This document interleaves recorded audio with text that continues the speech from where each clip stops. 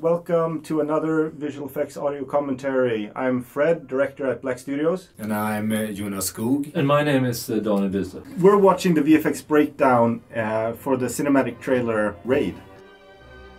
Creating the environments, we started doing a lot of research on what type of environments we want.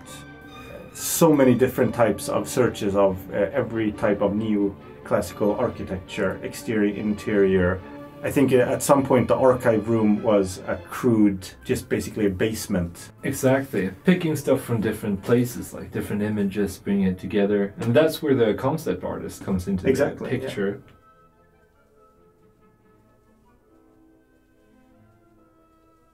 For this trailer, we started using a new software for modeling environments. And we used a software called Blender, which is it's free and open source.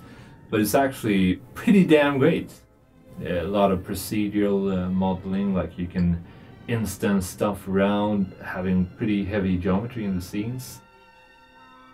We still looked at our scenes with V-Ray. Exactly, yeah.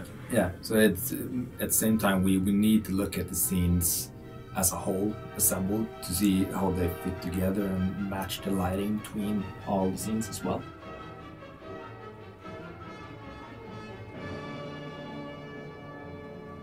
We usually get the ZBrush files, the high-res models from the clients.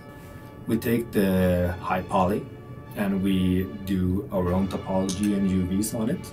We got all the texturing files that were used by the client, and they used a software called Substance Painter. So then we can just apply those textures to our own UVs and our own models and uprest it from there.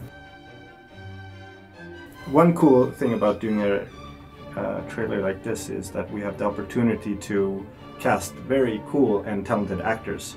And then we jump into our studio in Uppsala, Imagination Studios, and do a very nice performance capture. And it's so fun to direct actors in a World War II setting.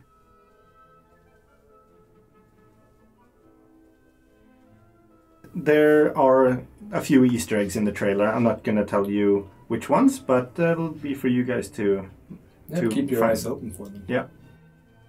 Thank you for watching, and thank you Lion Game Lion and Starbreeze for letting us create this awesome trailer.